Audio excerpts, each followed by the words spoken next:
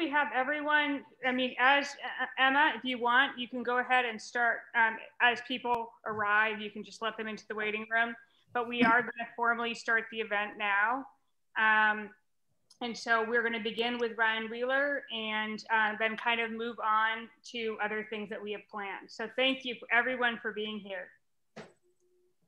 Thanks for being here. I'm Ryan Wheeler. I'm the director of the Robert S. Peabody Institute of Archaeology at Phillips Academy. So for those of you who aren't part of the Phillips Academy community, we'd like to welcome you all. I'd also like to make and of course, welcome to all of those of you who are part of the Phillips Academy community. We're delighted that you joined us. We're really excited about Ramson's talk this evening, and really it's a fairly, I think, informal conversation dialogue. So you'll have lots of opportunities to ask questions and talk with Ramson.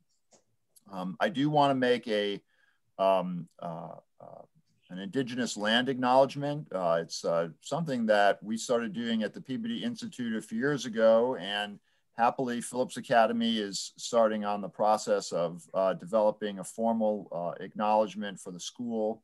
And so I'm on the little working group for that. And so I'm tasked with researching the native history of Andover, which is incredibly complicated, not only because of what happened to Native people in terms of disease and destruction in the face of the coming of Europeans, but also in terms of just the complexities and intricacies of the way that they were organized, and the fact that as Europeans, we want them to be in these nice, well-defined territories, but that's not how they were. And they made all kinds of fascinating alliances based on economics and marriage relationships that became part of their histories and then changed. And some of the names of the people that lived in Andover are Pennacook and Pawtucket and Almuchikwa. And today, of course, in Massachusetts and New Hampshire, we acknowledge the contemporary Native people, the Abenaki, the Nipmuc, and Wampanoag. And so we have to acknowledge the truly atrocious things that happened to Native people with the coming of Europeans, and take responsibility for understanding that history and making things different, working towards healing whenever we can. So with that short acknowledgement, I'm happy to turn things over to Ramson, who's going to introduce himself. Okay. Hey, everybody. Good evening. I'm glad to be here in your company. My name is Ramson Lomatewama. I'm a member of the Hopi tribe in northeastern Arizona, and gee, I don't know where to start. Next week I'll be turning 67 years old, and I'm looking forward to that. Because that's probably about half of my life that I've lived so far. I'm a glass blower primarily, but my professional background is in education. My teaching experience ranges from kindergarten all the way up through the college level. So I did teach sociology for about 13 years at North Central College in Naperville, Illinois. And I just kind of hung up my guns there and got into the glass blowing studio. But I've also delved into stained glass art. I'm really interested in learning how to fuse glass as well. So the majority of my life right now is very artistic. I've written about 4 books of poetry so far, and I kind of put that on the back burner. And so today I just like to have fun, wake up every day. I'm just grateful to be alive. And I just love to share ideas. So when I was teaching junior high school through the college level, I pretty much had a fairly loose agreement with my students, and I didn't really refer to anyone as a student. I referred to people as my colleagues. The only thing is that I have a little bit more life experience than you do. That's the separator right there. So with the classes that I teach, I just say, look, I can't teach you anything. The best I can do is to help you to learn. So part of the responsibility of learning falls upon you. And I always welcome questions. I'd rather talk with you than to talk to you. And you're certainly welcome to disagree with me on some points. Okay, so should we start in with the video there? Give people an idea of the type of things that I do.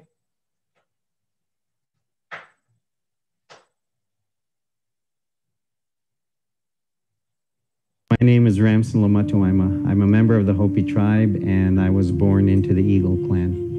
And I live here in Hotevilla, Arizona on the Hopi reservation. I'm a glassblower, I'm a published poet, and I'm a kachina doll carver, not necessarily in that order.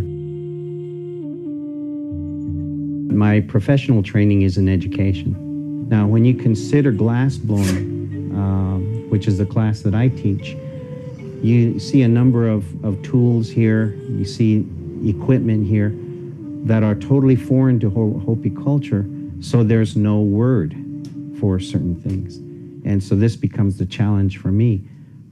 What vocabulary could I develop in the Hopi language whereby we could blow glass, which is a totally non-traditional foreign medium, but still use the language to communicate?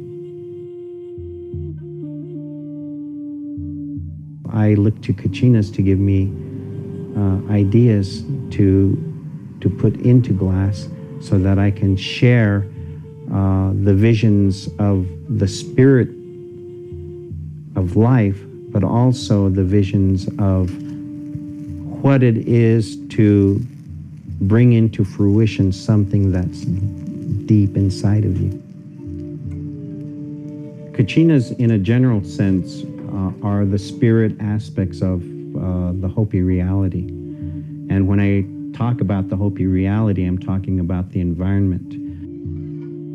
When we talk about kachina spirits, we're talking about the spirit aspects of everyday objects, things that we have in the human experience when we talk about Hopi.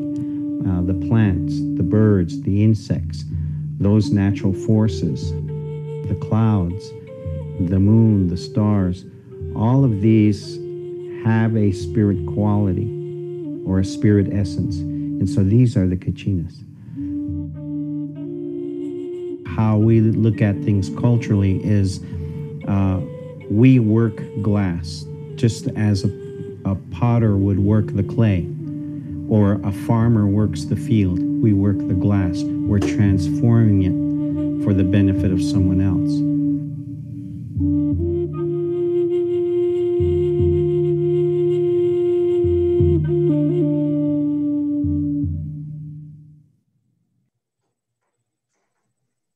Well, there you have it.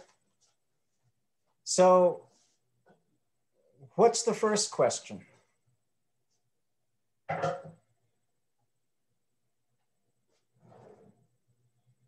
Well, I was going to start with one that I had been thinking about. I've been thinking about for a while as I looked at your work, and as I've looked at your work over the years. I just wanted you to think about, so how do you incorporate your Hopi identity into your artwork, in your opinion? I think there's several ways that I do it. One is from the inside. You know, your heart guides you in a lot of the things that we choose to pursue. What establishes our values for us. You know, some of it is learned, but I believe that everyone is born a creative person. So I identify myself primarily as someone who creates for the benefit of others. And I think a large part of it is cultural as well.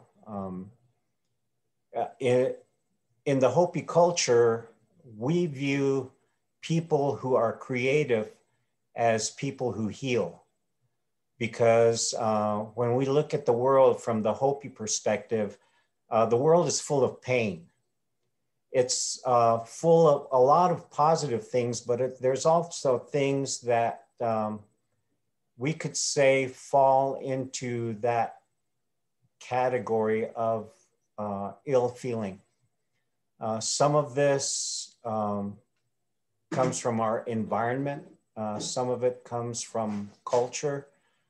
There are different sources for pain. And so the job of an artist in terms of our culture is that we are here to help to alleviate that pain. So the beauty that we create, whether it's a poem or painting, a song, doesn't matter what it is, if that touches someone, if someone, if someone smiles from it, if they connect with it, then you've alleviated a little bit of their pain. So this is why we have beauty in our world, so that every person here can share their life with other people by helping them to alleviate some of that pain that each and every one of us carry, because pain is a universal. We all have it. We all go through life with it. Some of us with a higher degree of it than others, but nonetheless, we all deal with pain in one way or another. And the job of the artist is to help to heal other people.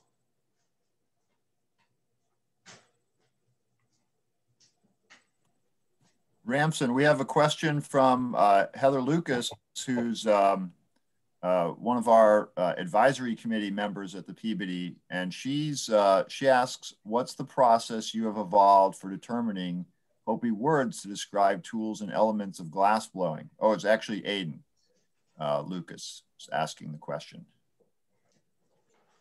The process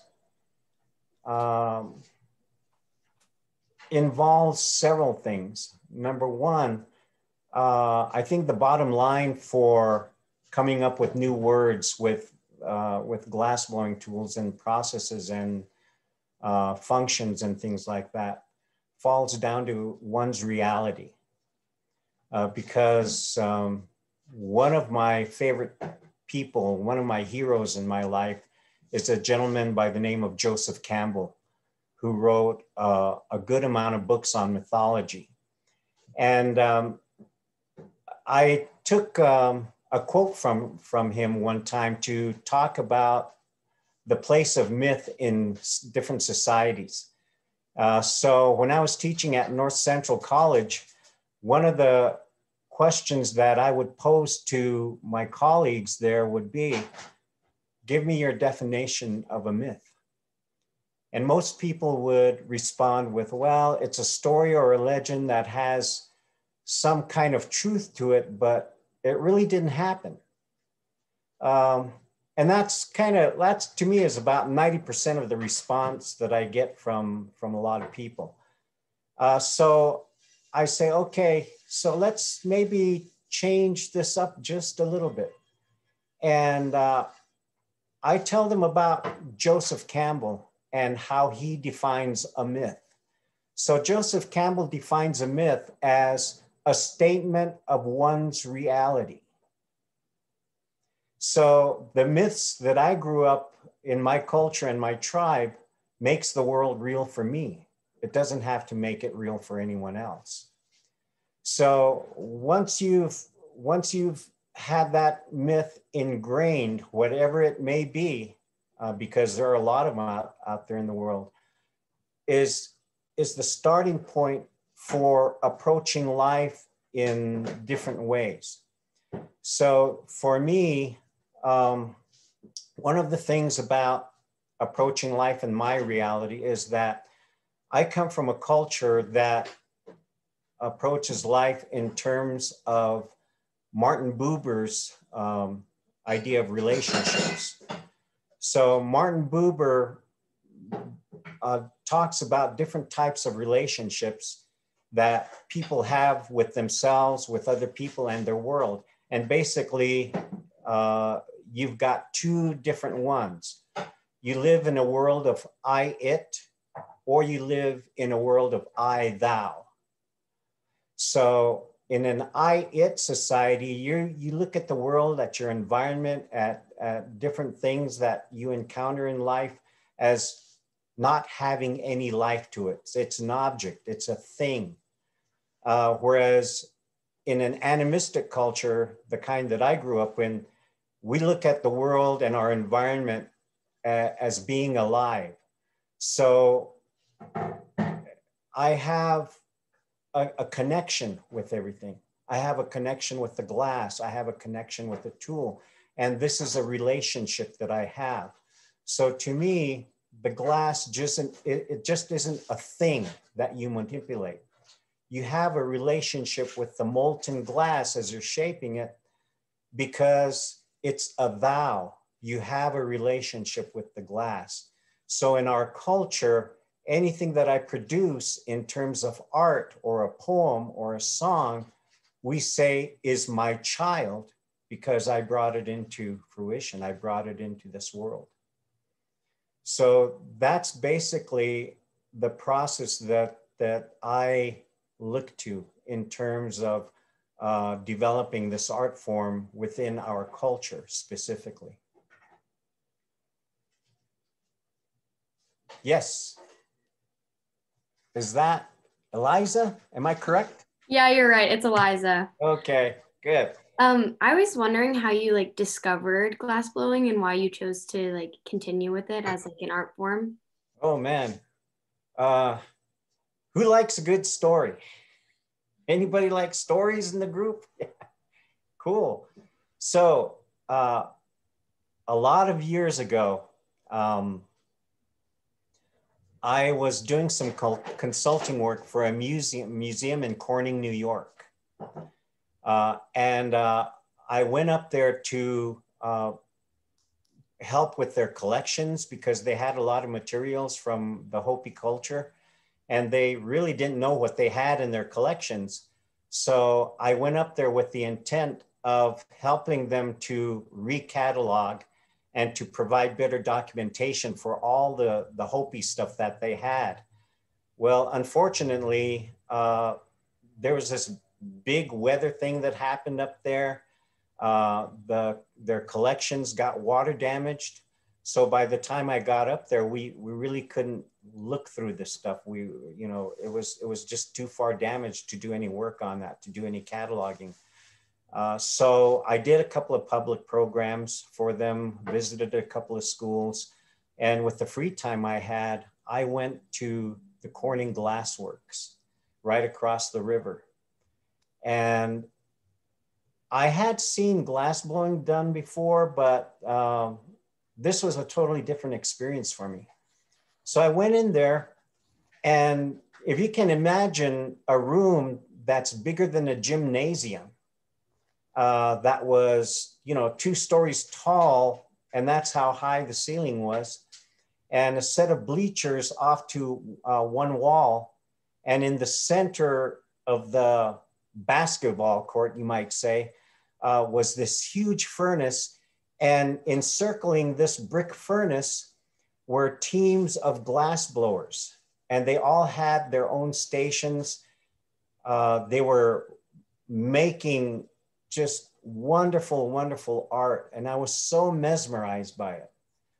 And as the day wore on, I sat there I just watched. I was totally entranced with this. And before you know it, the security guard came in and he said, "Sir, we're closing the museum in about 10 minutes. I can walk you out." So I said, okay. So as we're worming our way through the exhibit galleries and making our way towards the exit, the security guy says, well, you know, we started talking, where are you from? Are you an American Indian? I said, well, I'm really nothing. I'm just who I am. You know, we just talked, where are you from? I'm from Arizona, you know, that kind of stuff. But as we were going through the museum, he said, so how did you like what you saw today? And as we're walking along, I was just deep in thought. And after a while, I turned to him and I said, you know, I think I finally found my calling in life. And so I went back home and I just started reading everything that I could on glass art, glass history, glass technology, glass artists, anything and everything that I could get my hands on. And then I just went to doing it. I started to visit other studios, asked a lot of questions, and I learned just by experience, just by experiencing things. So over time, I had an opportunity to go to Pilchuck Glass School in Washington State, which is probably the best glass art school in the Western Hemisphere. So that was where I really took off. You know, the trip to the museum in Corning was me getting on the tarmac. But when I went to Pilchuck, man, I was taking off. You know, I was picking up speed and I just flew. I just started to fly. And I came back home and I started to learn how to do things. So a lot of times, you know, when I'm at art shows or if I'm doing glass demos somewhere, people ask me, are you self-taught? And my usual response is, no, I can't teach myself something I don't know, but I am self-learned. So I use that just to get people to think about the potential that we all have outside of our classrooms. You know, we do work in the classroom on that academic level, but that's only one facet of your life. You have so many opportunities, you know, out there that if you really have a deep passion for something, you just got to go out there and get it done. You know, go out there and learn, go out and do things on your own. You know, your teachers are there as resource people, but you are your own leader. You know, you are the one to determine where you choose to take yourself in this life. And for me, glass was the passion. It still is. So I've done a lot with it. There's much more that I can do. So that's where it all started. And I love doing it. Keeps me healthy, keeps me sane. Thank you. You're welcome.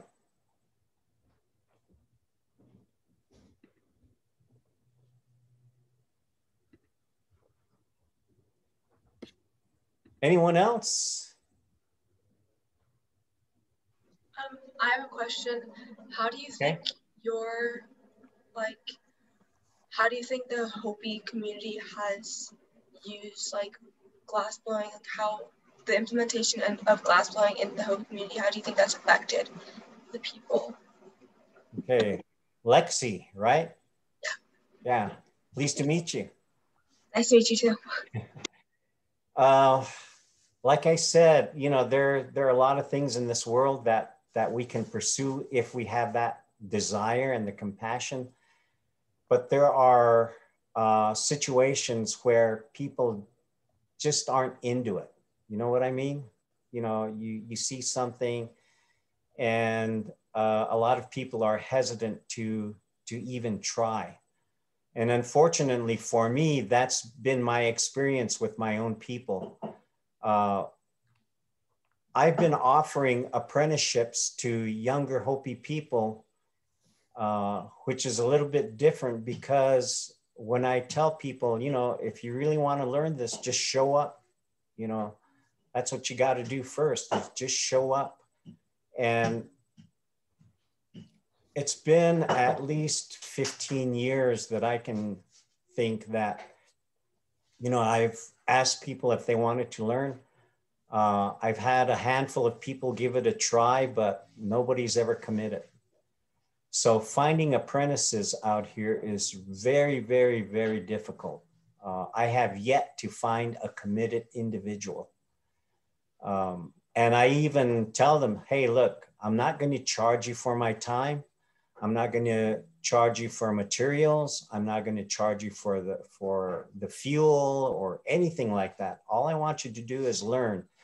But the only thing that I add to it is that, you know, I'm a shoestring operation and I can't pay you for assisting me. But once you've learned how to work independently, you're welcome to come here and produce your own work.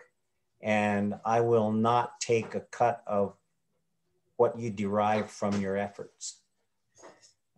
So, you know, I'm making an offer that I feel is very, very generous to people, but I've never had a serious taker in all these years, which is, you know, it's a little bit disappointing, but one thing that I would hate to have happen is to kick the bucket and not have anybody blowing glass out there.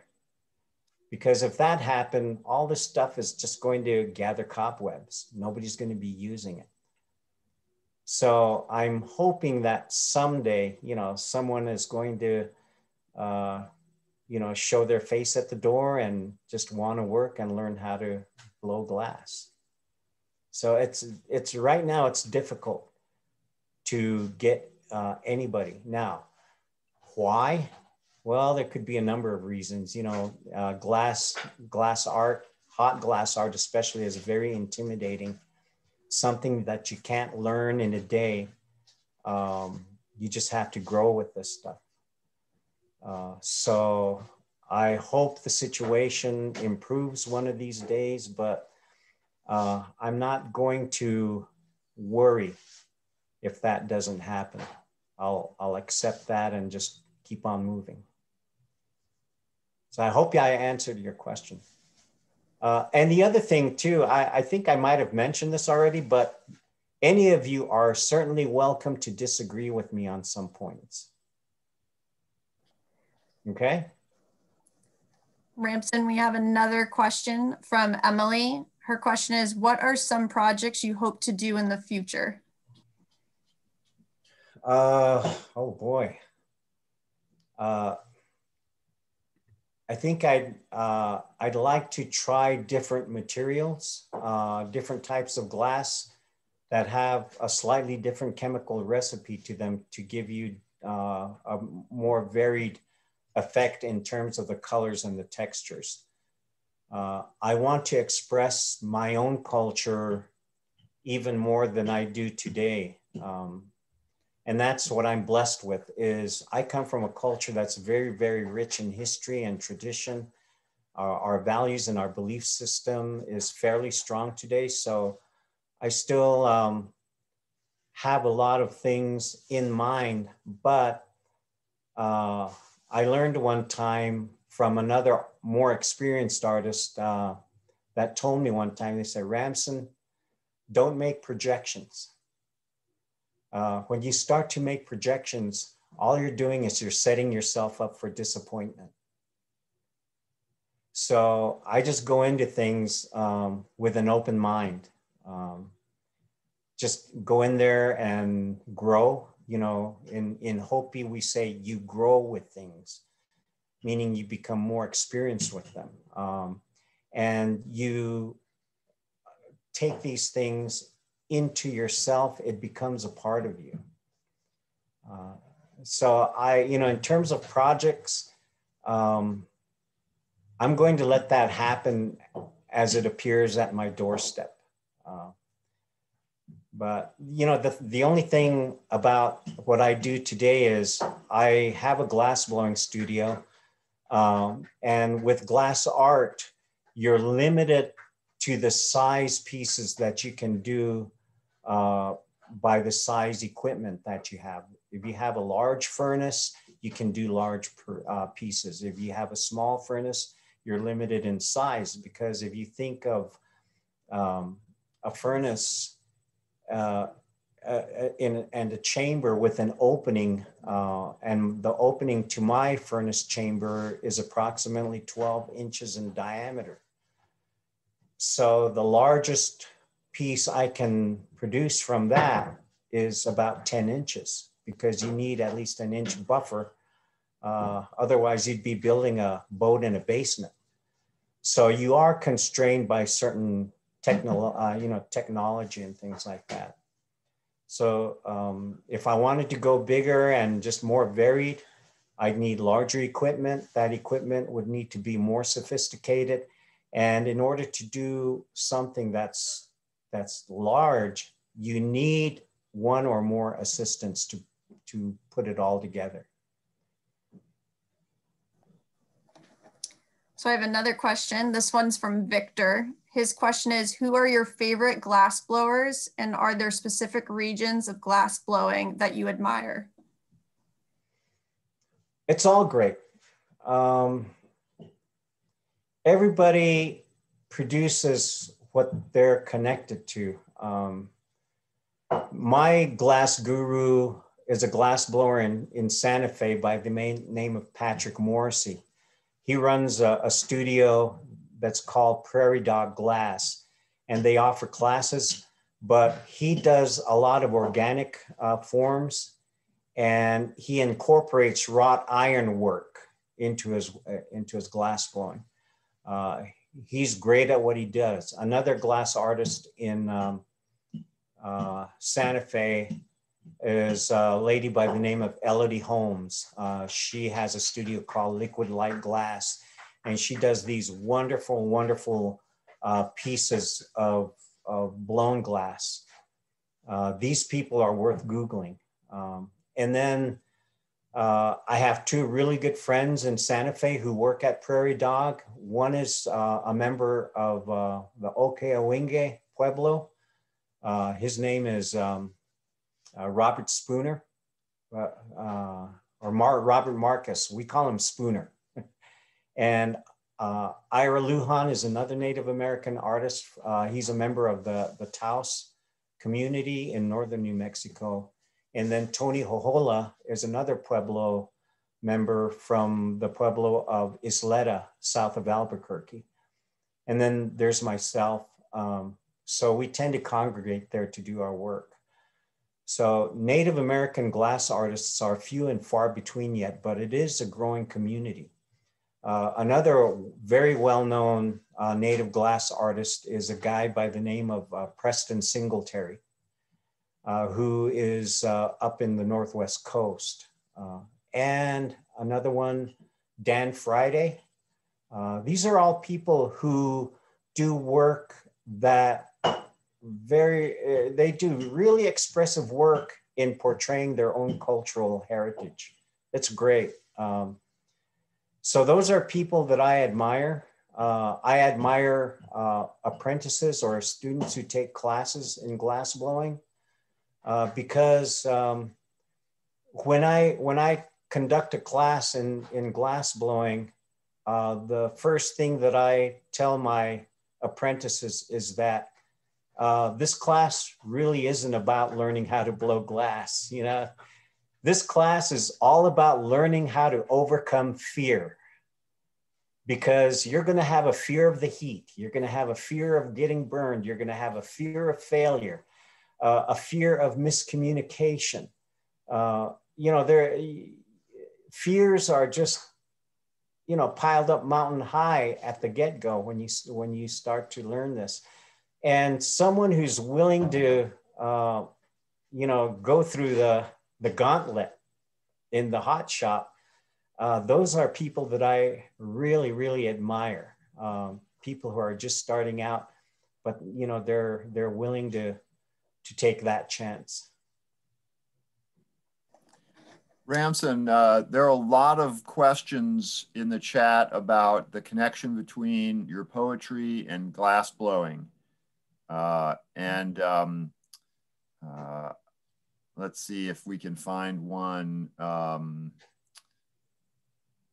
For example, Daniela asks, where does the inspiration for your art, both poetry and glass, come from? Is there anything specific that you aim to communicate? But there are lots of questions about the connections. Between poetry and glass art? Yes. To me, they're both expressions of your soul and your spirit.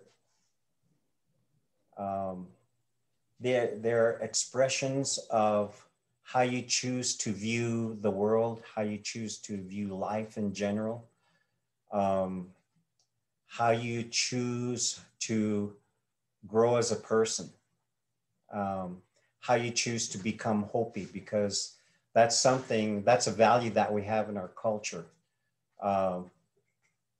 In our culture, we're discouraged from referring to ourselves as Hopi, because in our culture, we define a Hopi who's anyone who is spiritually and morally pure.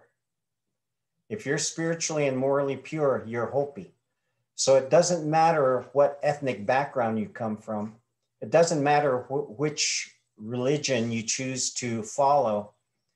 The bottom line is, if you're free of sin, if you're a perfect human being, you're Hopi. So I can't call myself Hopi. I'm working toward it. And the arts help me with that. Writing poetry helps me with that. Because for me personally, I'm using the arts to try and grow into becoming Hopi.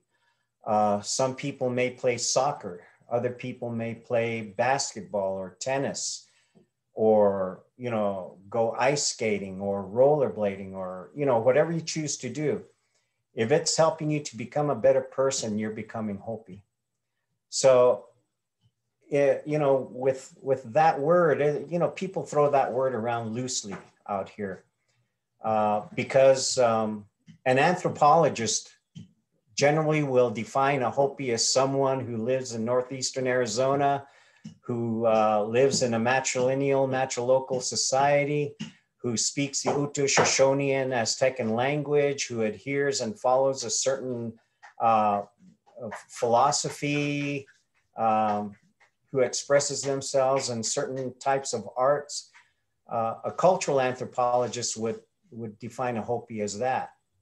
Now, the Hopi Tribal Council and the Constitution define a Hopi as someone who is at least 1/4 Hopi by blood, and someone who can trace their ancestry to the original membership rolls that the Hopi people had during the first census for them in 1934. The Hopi tribe does not require me to speak the language, to adhere to Hopi values or beliefs, to hold residency here on the reservation. So they're very loose. But the traditional definition of a Hopi is someone who is spiritually and morally pure. So I use that idea to express myself in these different art forms. And probably for my poetry, the poetry a lot of times is about the real me, the real experiences, the everyday stuff. Whereas when I get into glass art, I'm looking for the ideal life, what we choose to believe in, what we choose to pursue for ourselves. And basically for me, I remember being at a high school class at Idlewild Arts Academy in Southern California a couple of years ago. I spoke to a senior history class, and one student asked me, "What do you see your purpose as in life?" And I said, I believe that my purpose in life is to share my life with others. So I do that through the arts, either through poetry or through glass art.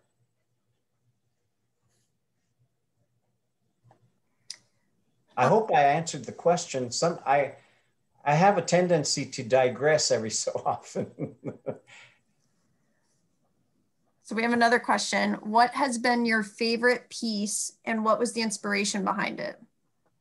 My favorite piece? I could answer that in one of two ways. The first way would be, I haven't made it yet. And the other response would be, they all are, because as I mentioned earlier, the pieces that I create are my children. I help to bring them into the world. So how can a parent have a favorite child out of many? They're all my favorite. They came here for a purpose. I brought them to this world for a purpose. And the purpose of my children, my art, is to go out into the world and help to heal people.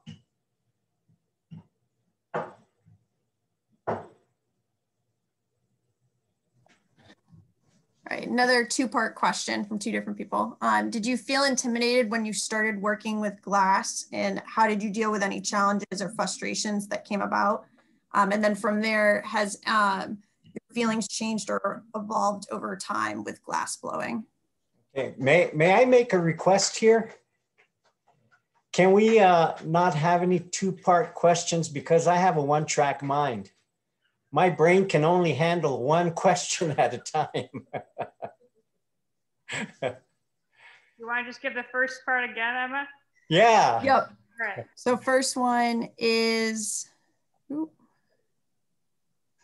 did you feel intimidated when you started working with glass? Absolutely. I felt intimidated on my first day of kindergarten. I felt intimidated the day I joined the track team. I felt intimidated my first day in junior high school. I felt intimidated probably 500 million times in my life so far. And yes, I was intimidated by glass art.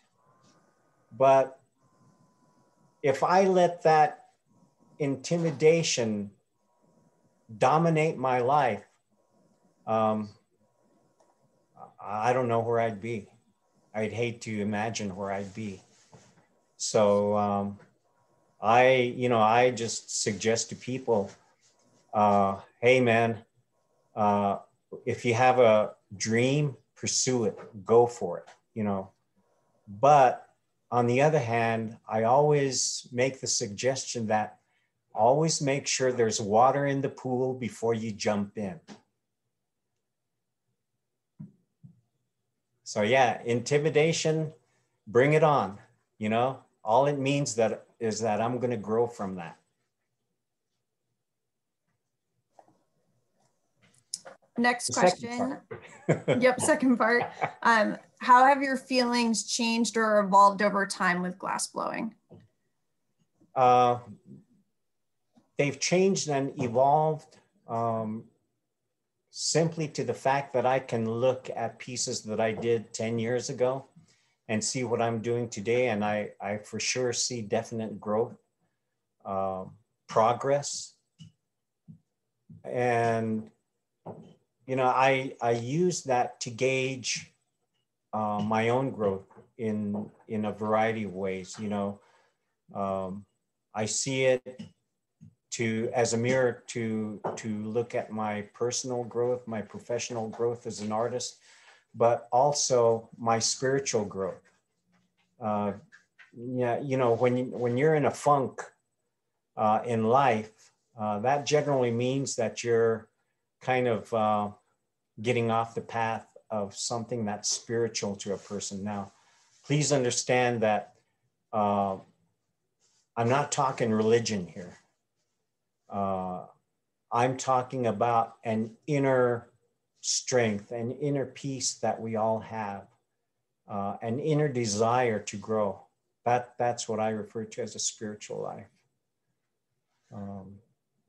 And I'm continually evolving. You know, I'm not done. You know, I'm going to be 67 years old this coming Monday, next week, 7 days from now. But I'm not ready to let an old person move into this body. You know, until I let him in. So, you know, to me, evolution is a lot of different things. I'm evolving in art. I'm evolving in thought. I'm evolving in what I feel is contributing positive things to the world. So I'm not, none of us are ever finished products. When you think of it, even after death, we're still not finished products, because, you know, we're gonna be down there pushing up daisies one day. And, you know, in our cultural practices, we don't use coffins or caskets. You know, we bury people in their birthday suits into our mother, the earth. And eventually they become, you know, part of the soil. And at some point they're gonna pop up as a flower. You know, that's just how the world works. So nah, I'm not done evolving. I'm still in the trench, man. So our next question is asked, could you share some of your poems with us? Unfortunately, I don't have anything in front of me. You know, that's one thing I didn't prepare for. And I'm sorry. Maybe when you come back the second time to our classes again, you can bring your favorite poems to read aloud. Oh yeah, yeah. I'll bring you, well, one of my favorite poems was written by a guy named Shel Silverstein. So do you want other people's poems or my poems? Oh, I was talking about yours. Yours. It was okay. Right on. Of course. Yeah, I'd be happy to. Yeah, who doesn't love Shel Silverstein, right, Eliza?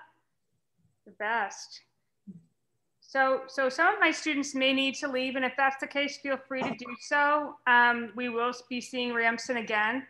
Out of respect for your time, those of us who want to stay around and ask a few more questions can do that as well.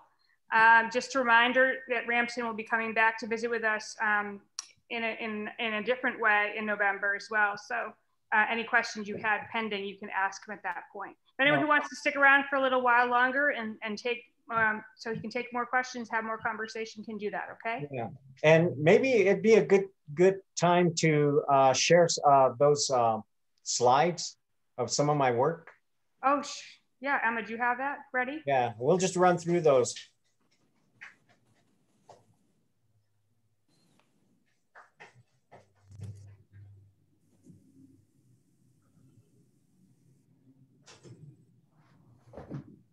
Okay, these are just a few examples of some of the work that I've done in the past. If we can start out with the stained glass panels, the one in the center, actually all three of these are commissioned pieces. The one in the center is in a home in Santa Fe, New Mexico. And basically it tells the life story of an individual from before birth into death and beyond. It's, I believe the total was about 85 square feet of glass for this particular commission. It took about a year to do from its inception to its installation. The one on the left are archaic forms of butterflies. In our culture, butterflies are symbols of beauty and innocence. There's a sunflower at the base there. The smoky base, the foundation there, talks about the unknown, and the potential life coming up are the two green rectangular upright pairs on either side. And you'll see a young butterfly emerging from that. So that's people coming into this world from a prior world from this one. And then the one on the right is what we call a Salakmana. It's a butterfly maiden. It's a kachina figure, one of the many kachina figures that we have in our culture. So if we go to another slide, okay, these are blown pieces. Part of the thing about Hopi culture is where I come from, males are prohibited from making pottery because we believe that's a woman's art form. So I never got involved with working with clay.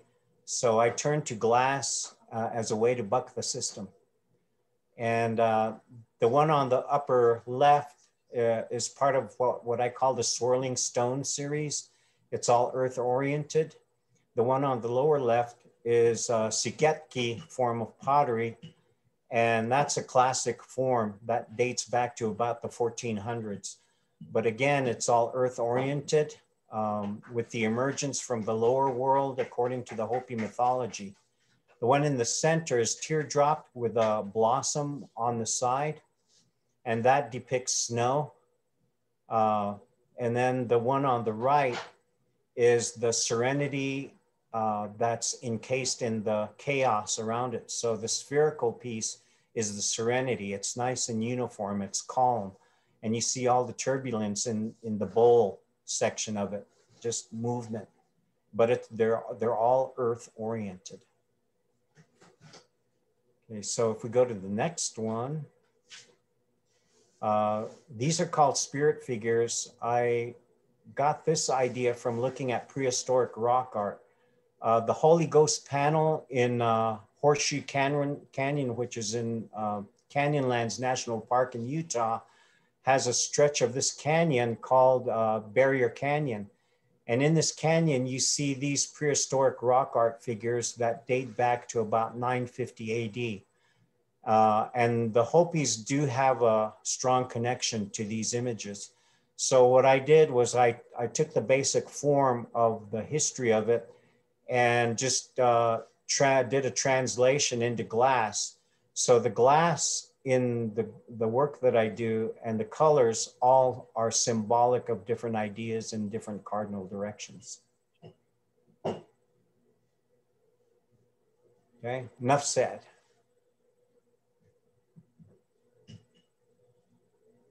Don't applaud, just throw money. Well, before we say goodnight, Ramson, we do want to remind people that you are a working artist and you do have pieces for sale. And we also want to point out that you have some pieces that are going to be included in an exhibit on native glass artists at the Museum of Indian Arts and Culture in Santa Fe. And there's even a book that's being published as the catalog. And so I'll see if I can share my screen. Let's see. Yeah, see, I found out about this book about 15 minutes ago. Well, you told us about the book last week, but that's one of Spooner's pieces.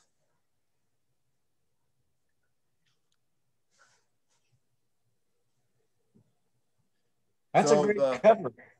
Yeah, the cover's amazing. We agreed though that the title was a little underwhelming, but the contents look like they're promise to be pretty exciting. Wow, that's pretty nice. It is. Beautiful cover. So that book's not out yet, but you can pre-order it. Oh yeah, Emma has put the link there in the chat, so that's great. And we can also share Ramson's website with people so that if you do want to be in touch with him about pieces, you can do so. Yeah, I encourage each and every one of you to communicate if you wish. If you have just questions on an individual level, you're certainly welcome to email me, and I'll get back with you and try to continue a conversation with all of you as much as I can. But I am hoping we're going to have a second visit down the road sometime. Yes, we are. Absolutely. We're looking forward to it. Yeah, well, I appreciate everyone taking the time to join the group tonight. You know, it just makes me feel happy. Well, we really appreciate you being with us, Ramson. All right. So did you want to share your screen with the links, or how are you going to do that so that we could all see them briefly?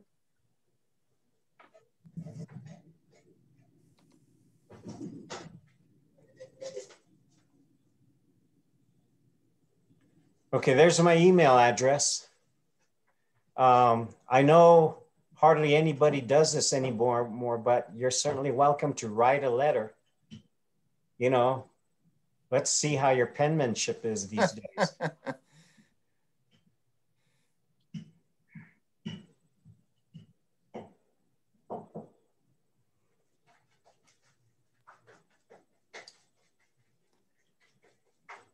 Okay, now just as a note, I really enjoy handwritten letters. Let's not forget that, you know? There's nothing like a handwritten letter in the mail. There's nothing like I'm still getting them from my dad. He still sends me handwritten letters. Yeah. Yeah, it's pretty amazing. I mean, it's so rare now, you know, that when I get a handwritten letter in the mail from anyone, obviously he's been writing to me almost once a month. Yeah. But it is pretty amazing to get letters in the mail. It's just so rare. Oh, and today is Indigenous Peoples Day or something like that, isn't it?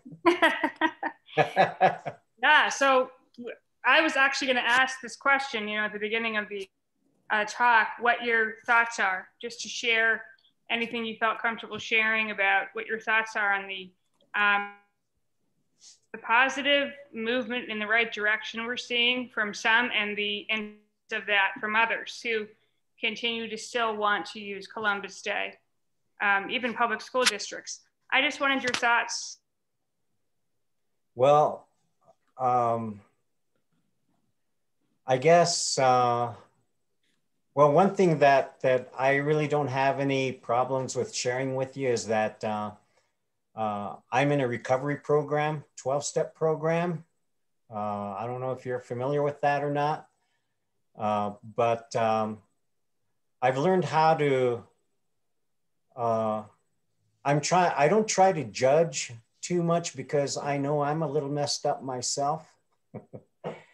But there's a good side and there's a not so good side. I am grateful for Christopher Columbus, because if I didn't know about him, I wouldn't know the dark history that this country is founded on. The more I look at American history specifically, the more I come to understand that there is probably 80% of American history is not written down anywhere. It's not discussed. It's a subject that no one likes to sit down and talk about. People are intimidated by that topic for one reason or another. My feeling about this is we do need to acknowledge what happened in the history of this country to Native peoples. One thing though is sometimes people will, in these discussions, they'll say, you know, I want to say I'm sorry for what we did to the Native Americans. And I tell them there's no need to apologize because you didn't do anything. That happened several generations ago. It happened many generations ago. Those people back then need to be accountable for what they did. But why should we carry the guilt of something that we did not have a part of? As long as we communicate, as long as we understand each other as people, not as ethnic groups, not according to your economic or social status or anything, but just as plain old human beings, that's something that we can do. Now, there are a lot of good books that are being produced now on Native American history that you don't see that in the typical American school system. I remember in the 3rd grade, you know, the social studies thing for us was Arizona. And I remember about 1 paragraph being dedicated to Native people's place in Arizona history, which is, it's very, very disappointing. I really enjoy talking about history because the history that I've inherited is traumatic. And the only way that I can undo that trauma is to put it out on the table and talk about it and come to terms with it.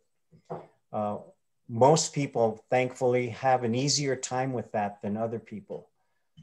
Some people I've found are not willing to look at that.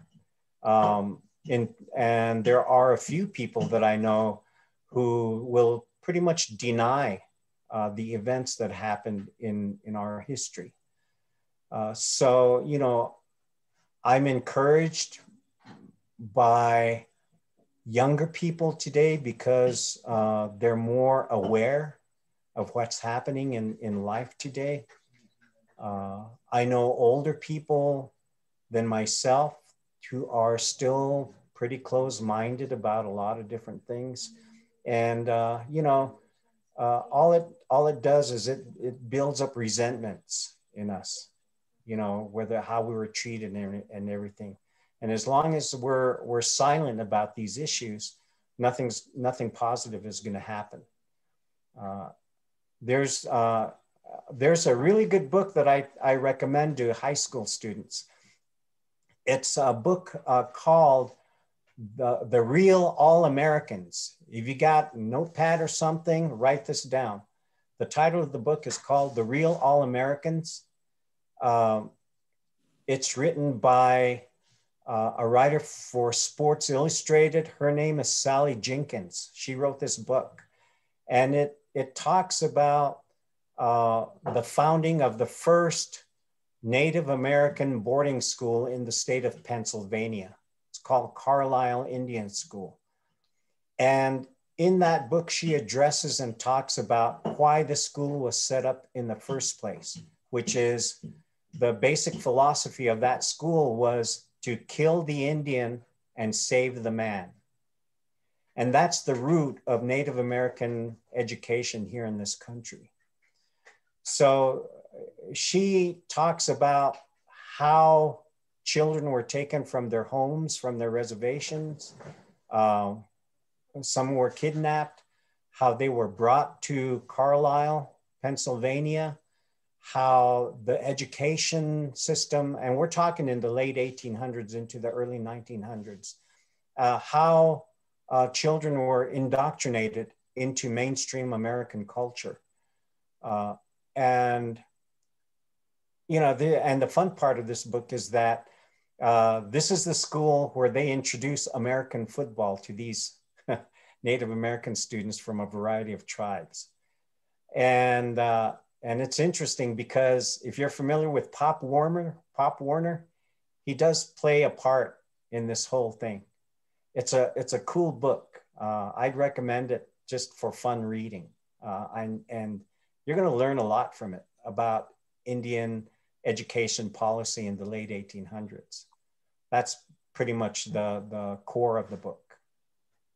And I could probably rattle off some more, but they don't come to mind at the moment. All of my students are going to have an option to do for the first couple of weeks of next term, an optional book to read. So I'll put the books you just wrote down. I'll just put some new books on the list, including cool. And then I like the book Drifting Through Ancestor Dreams. Oh yes. Yeah, that's a book written by a well-known poet, as I think he's being hyped up, but his name is Ramson Lomatewama. That's his claim to fame, I think. But he has other books out there too.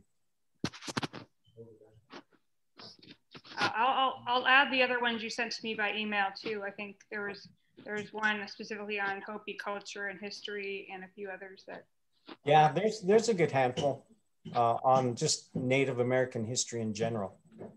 They're not pretty, but it's real.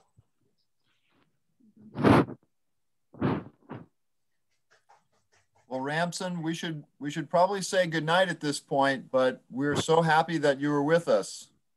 Yeah, I'm glad to be here. I enjoyed every second of this.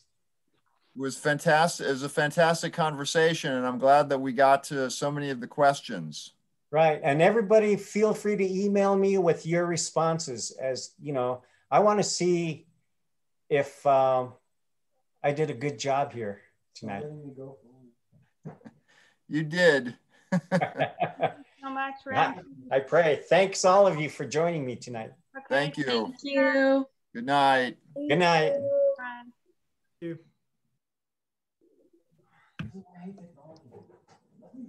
Bye, everyone. Take care.